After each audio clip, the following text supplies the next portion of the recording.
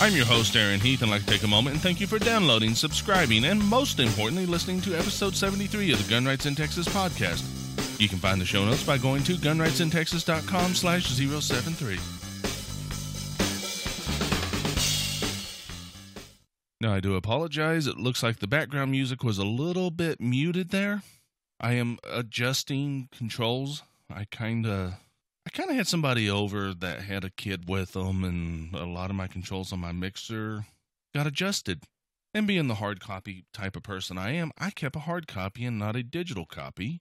And my notes are now orange juice colored. So I don't really know what they used to be. I went by memory, so I apologize if everything sounds a little weird, but that's all there is. That's all I can do. Hey, I have been a very busy person the last 2 weeks.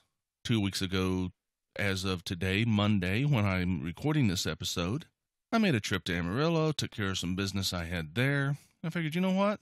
I got a friend that lives here. I want to drop in and see him. Now, this friend, you can find this friend of mine if you're in Amarillo by going to Long Hunters over there on 6th Street and checking out the gun store there.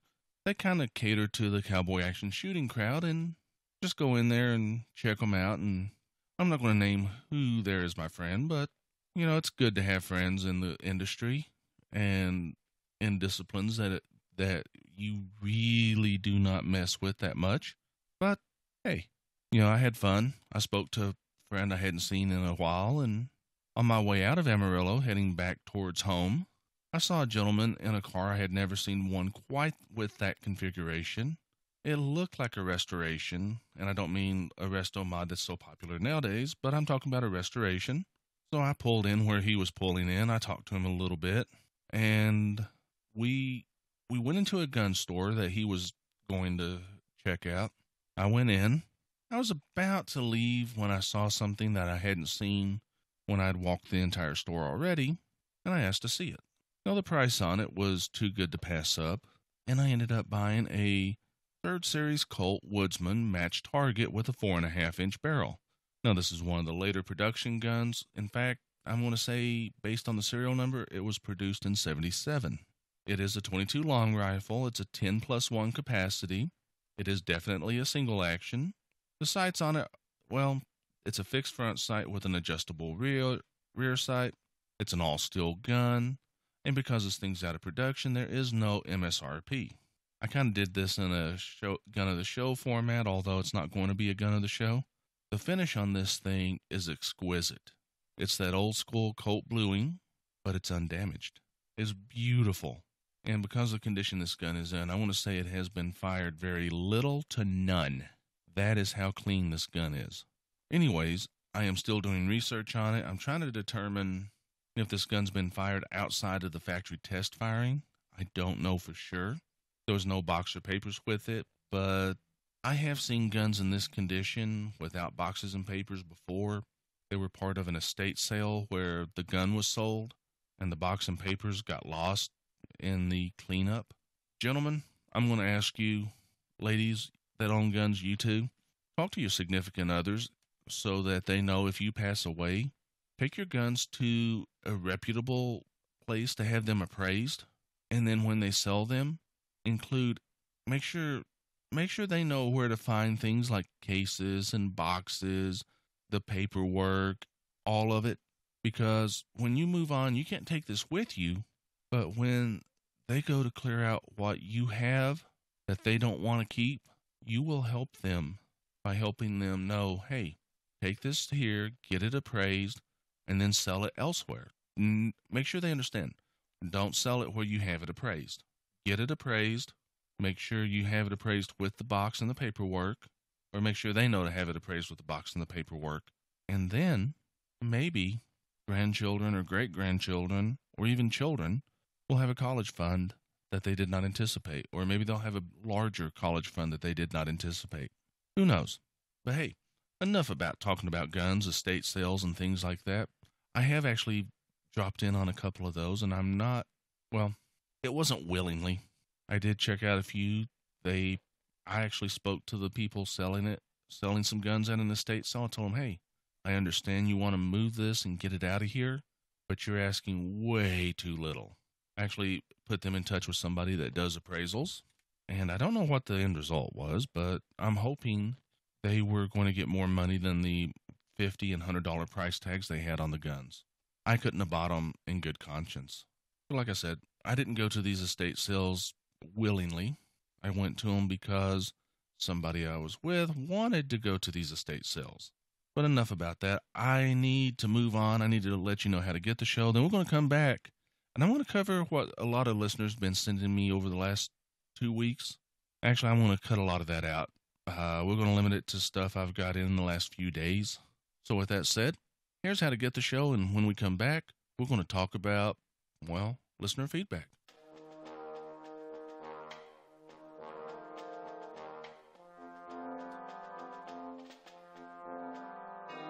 The Gun Rights in Texas podcast is available on iTunes, on Stitcher, on MyRoPlayer, YouTube, the website, and of course, in your favorite app using the RSS feed on the website. With all those options, there is no excuse for not subscribing. Links to all these can be found on every page of the website. I have gotten a lot of feedback from listeners. There's actually been a rash of Facebook likes on the Gun Rights in Texas podcast page. I don't know what's going on there, and by a rash of them, it could be the same notifications coming up over and over again because, well, I've been too busy to deal with social media. But I have had listeners sending me a lot of feedback. I've had listeners sending me a lot of information coming from various sources, and a lot of listeners are feeding me the same thing, so I'm leaning towards these things being factual, even though they're coming from closed social media groups. I'm not going to touch on the stuff going on with any of the smaller groups. I'm going to actually touch on the things going on with Open Carry Texas. Listeners have been feeding me a lot of details from OCT's closed groups. And to acknowledge them, I'm going to update the listeners that haven't received this information or that are not in these closed groups. I'm going to update those people with the information that I've been given. But I'm only going to cover 3 items that I'm being fed right now. And, well, the first 2 kind of dovetail together along with the recent activities of an OCT group admin that showed up on the Texas CHL forum. Or showed up again.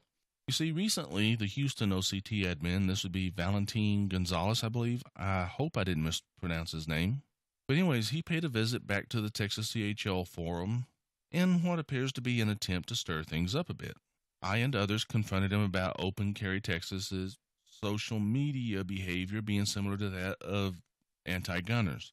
After a bit of prodding, Gonzalez openly admitted that OCT bans people with dissenting views. Way to go. A lot of reasoned discourse over there on the OCT page. Yep. But this is what really makes the first item coming out of the closed OCT groups interesting.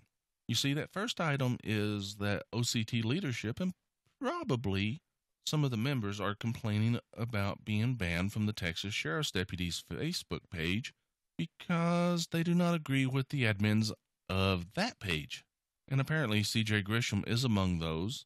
And at some point he issued a statement. I don't know if it was to Open Carry Texas, to their official Facebook page, or one of their closed groups, or multiple closed groups, because the people telling me this aren't telling me which group they're getting it from or anything like that. Typically, I have to ask them, okay, which group are you pulling this information from? But anyways, to kind of segue that into the next one, his statement regarding OCT membership or members or leadership being banned from the Texas Sheriff's Deputy's Facebook page is signed with him stating he is president of Open Carry Texas. And like I said, that kind of segues into our second topic. You see, a while back, and this is a couple of months ago, I believe, Open Carry Texas issued a press release stating that Grisham was stepping down from his role of being Open Carry Texas, or the president of Open Carry Texas. Now, he was doing this so he could concentrate on his political campaign for Senate District 24. And Senate District 24 is for a state Senate seat. But he is still signing his statements that he is president of Open Carry Texas, which makes one wonder, was the press release false? Was it incorrect? Was it just a straight-up lie? Or what? What's going on here? Is Open Carry Texas back to the lying, cheating, sneaky revisionist history behavior that they're kind of famous for? I don't know. But something's not kosher.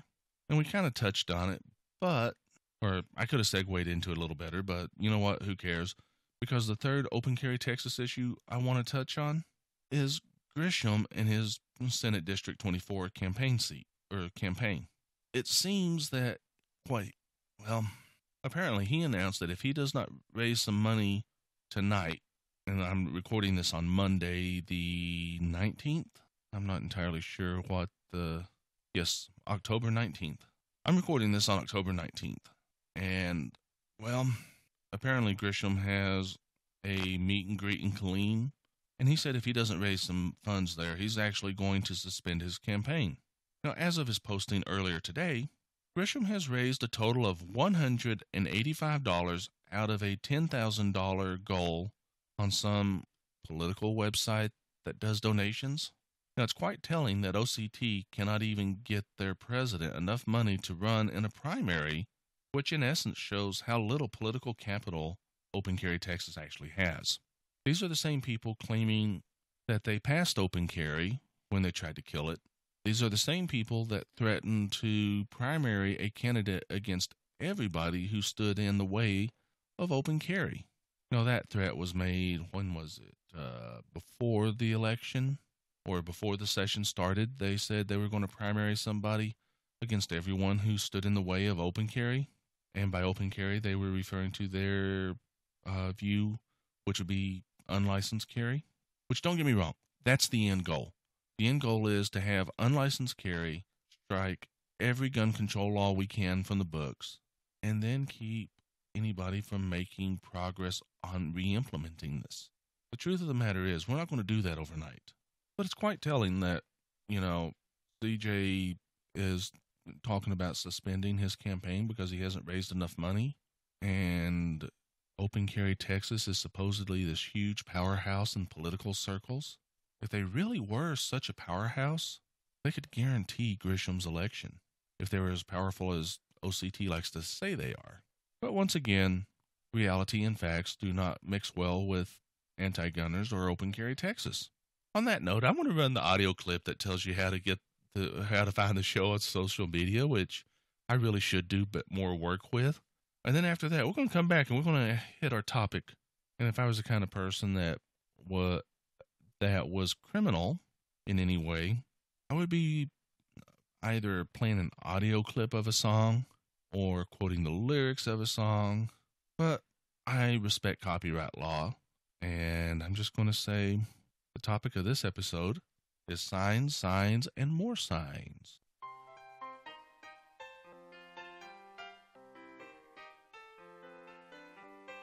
The Gun Rights in Texas podcast has a social media presence. You can like it on Facebook, you can follow it on Twitter, you can circle it on Google+, and you can follow it on Instagram. With all those options, let's get social.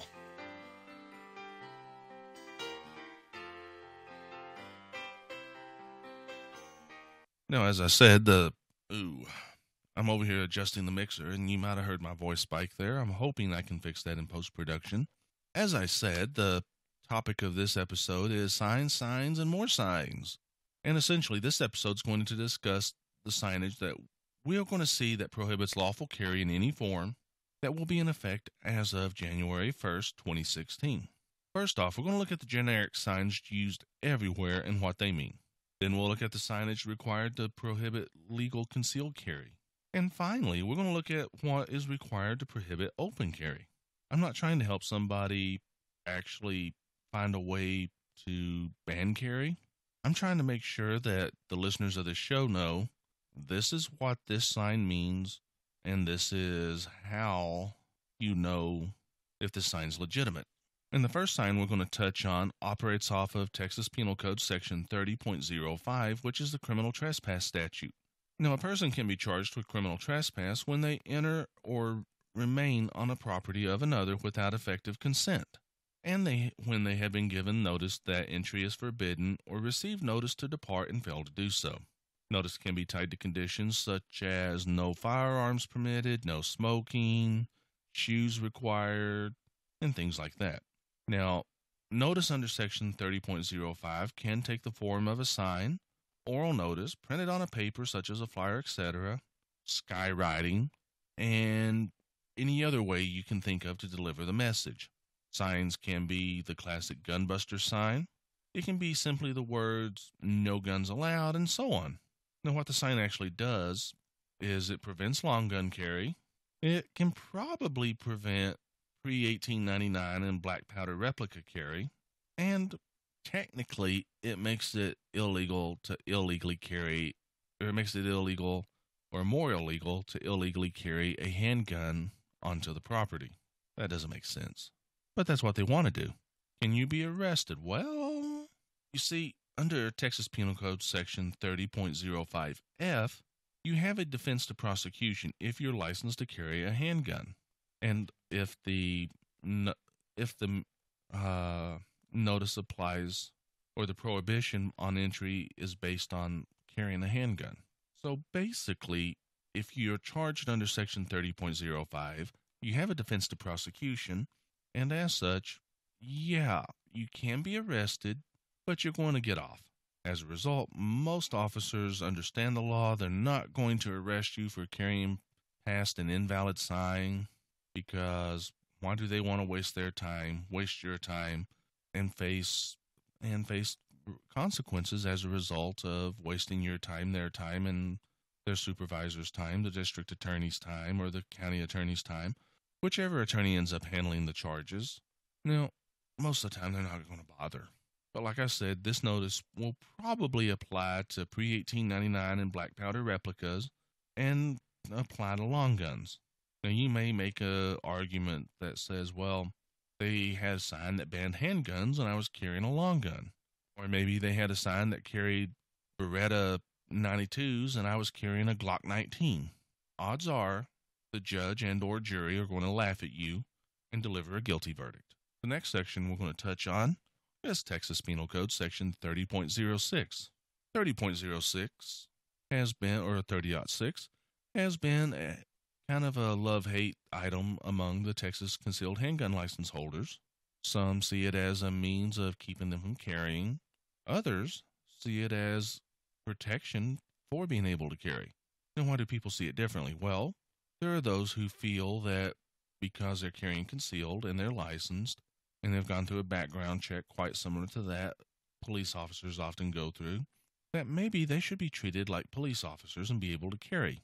And they feel that Section 30.6 is a impediment, I'm getting tongue-tied, but you know what I'm trying to say. It's an impediment to carrying anywhere. Now, others are seeing it as, well, the legislature is going to provide property owners a tool to keep people carrying guns off their property if they don't want them on it. And we'd rather have a very well-structured and very well thought out notice requirement rather than a sticker that can be 1 millimeter by 1 millimeter stuck at foot level that's light gray on a white background. Now, the law in regards to Texas Penal Code Section 30.6 lays out some very specific language that applies only to people carrying a concealed handgun with a license. As of January 1st, 2015, not 2016, let me get my date right here. As of January 1st of 2016, a violation of this section of the Penal Code will most often be a Class C misdemeanor. Locations posted under the campus carry law will be a Class A misdemeanor, and it will be a Class A misdemeanor if someone receives oral notice and fails to leave. Can you be arrested? Yeah. In fact, you can pretty much expect to be arrested even if you are found to be carrying past a sign that does not meet the legal requirements. And the reason for that is the officer is going to say, well, you received effective notice. And the district attorney may agree with them. The county attorney may agree with them. And it should be a county attorney that's dealing with it because it's a misdemeanor. But I have seen cases where the district attorney prosecutes misdemeanors because, well, politics. Now, many law enforcement officers may not even realize the sign does not apply if you don't meet certain requirements, and some may not care. So yes, you can be arrested, and you will probably be arrested if you're caught carrying past this sign. Now keep in mind, law enforcement officers may not realize this sign does not apply to open carry, although they should, because they should have that covered in their continuing law enforcement training. And they may not realize it doesn't apply to long gun carry as well as pre 1899 and black powder replicas.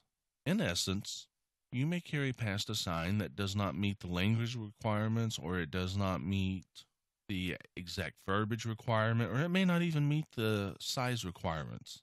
But you can still be arrested because they're going to say, well, it was close enough. Will it be an illegal arrest? I don't know. I'm not an attorney. I just know that you probably will be arrested. Now, I do have a philosophy on 30-6 signs, and that philosophy will continue to 30-7 later, and I'll touch on 30-7 in a moment. This philosophy is these people do not want you carrying in their business, and they do not want you carrying in their business, but they don't care enough to go research exactly what the law says. So if you have options, go somewhere else. If you don't have an option, then it's up to you to decide if you're going to carry past an invalid sign or not. And there are people that say, well, concealed means concealed. If you're doing it right, nobody's going to know. Am I in that camp? I'm not going to say. I have a Fifth Amendment right not to incriminate myself. And no matter how I answer it, I'll incriminate myself with one group or another. This is a personal decision that you have to make for yourself. Now, we're going to move on to the next section of the law that will prohibit legal carry. And this one is a bit more of a, well, in a way it's a celebratory item, and in a way it's, why do we need two signs? And that'd be section 30.07. We never thought the legislature would pass a bill that had a two-sign requirement to ban licensed legal carry. It surprised the heck out of a lot of people when it happened. And I don't have a problem with it. It was good to have it passed.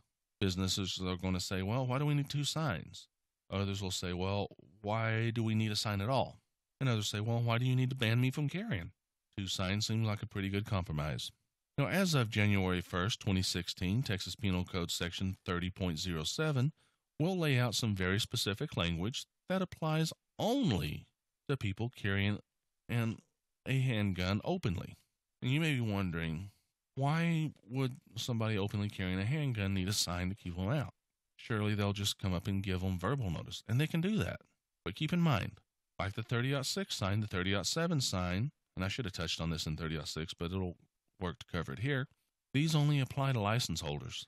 But police officers exempt from signage. Get over it. Criminals don't have a license. 30-6 and 30-7 don't apply to them. So you might say criminals are exempt from it too. Now, a violation of Texas Penal Code Section 30.07 will in most cases be a Class A misdemeanor. But if someone receives oral notice and fails to leave, it'll be a Class C, and then it's a Class A if they receive notice and fail to leave. Sorry about that. But yeah, most often it'll be a Class C misdemeanor unless you get oral notice and fail to leave. I'm tired. I'm looking at my outline, and I'm not reading it correctly. It's been a long 2 weeks. Can you be arrested? It's even more likely with open carry than concealed carry. This is in part because if you're found to be carrying past a sign that does not meet legal requirements, it's kind of obvious, and you can expect to be arrested. Now, keep in mind that many officers will not exactly know the requirements for legal notice. They'll have a general idea of what the signage should look like, and they'll have a very general idea of what the language should be that's on the sign. Now, they'll probably know it a lot better, say, January 1st, than they will October 15th, and this is because of their continuing law enforcement education. Now, the interesting thing is that if someone is carrying a long gun openly, or a pre-1899 handgun, or a black powder replica of a pre-1899 handgun, this sign doesn't apply to them if they don't have a license. And if they're carrying a long gun, it does not apply to them at all. If they're openly carrying a handgun, it applies if they have a license. If they don't have a license, well, and some folks may say, well, it's not defined as a firearm, so, well, yeah, but you're going to have a hard time convincing a jury that your pre-1899 or black powder replica that you're openly carrying past a legally valid 30-7 isn't a handgun under the licensing law. It becomes convoluted. You'll probably end up setting some case law, positive or negative, I don't know. But you know what? when a business posts a 30-06 or a 30-07 sign, they're telling you, we wish to protect our customer from criminals with guns, or at least that's what they think they're saying. But in reality, these signs by their nature only apply to people who are licensed to legally carry a handgun. And this just happens to be the most law-abiding group of people tracked by the Texas DPS. For the record, and I just want to make sure this is on the record, the people these signs apply to are actually several times more law-abiding than Texas law enforcement officers. And with that said, these signs are essentially telling the most law-abiding segment of the population in Texas that they are not welcome in this business because they are law-abiding citizens. And that's what they're saying. Now, why would a business tell the most law-abiding segment of the population they are not welcome? Maybe it's because they are concerned that these law-abiding citizens might injure a more criminal segment of the population. Maybe it's because they're projecting their own prejudices and flaws onto these law-abiding people, and they know they would not be so law-abiding themselves. But who knows?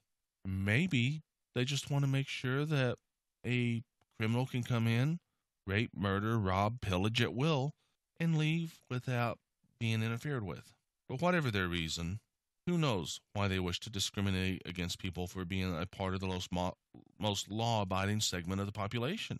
The truth is, they choose to do so, and that's their right, no matter how immoral the act or their motivations are.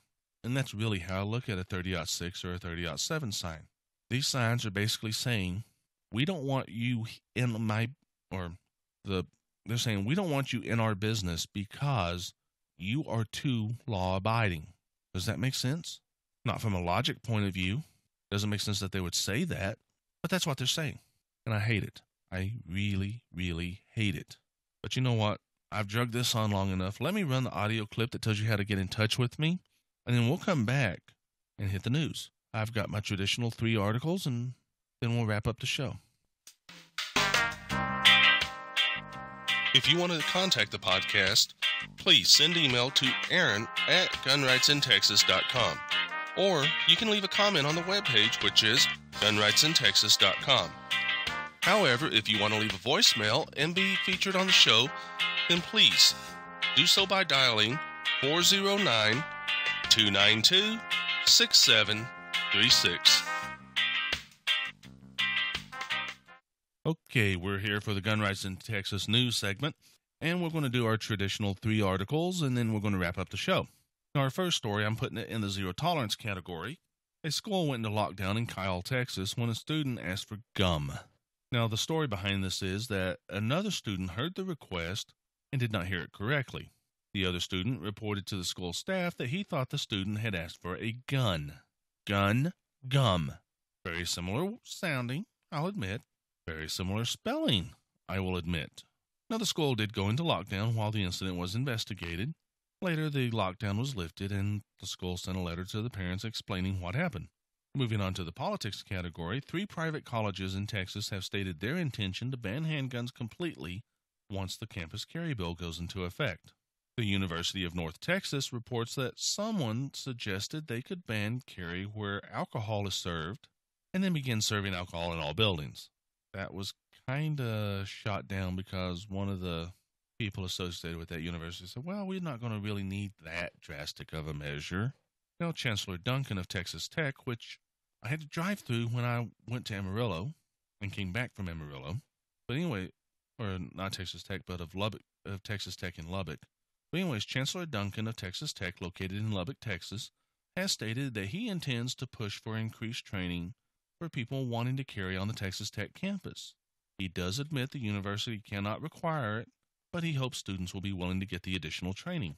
Hell, if they offer the class for free, I would be willing to take the additional training. If they offer it for a reduced price, I would be willing to take the additional training, simply because you can never have enough training.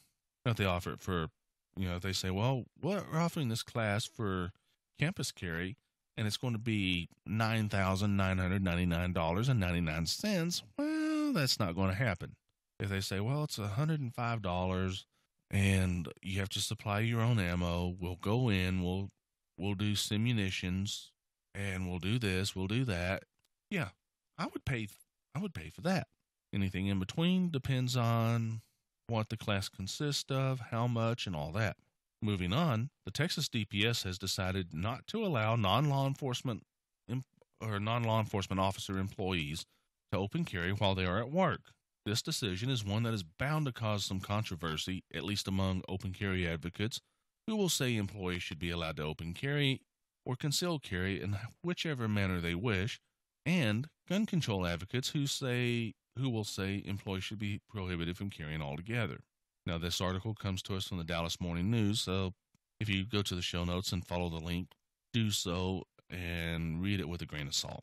Hey, I'm hoping I can get all the sneezing and snorting and nose blowing edited out, and I do apologize if I missed something. However, let me say, please stay safe and carry responsibly.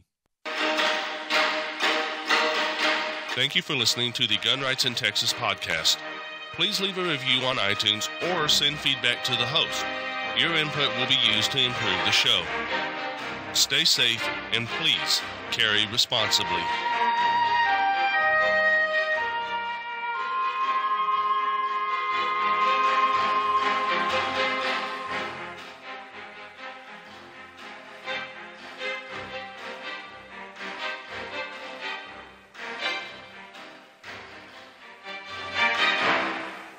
And that's a wrap for this episode. I was thinking about throwing something here on the end, but, well, I really don't have anything to talk about. So I'm going to throw on a little bit of a talk about why I went to Amarillo. You see, I went and I paid off my Jeep Wrangler. I still have my Jeep Wrangler. I like it a lot.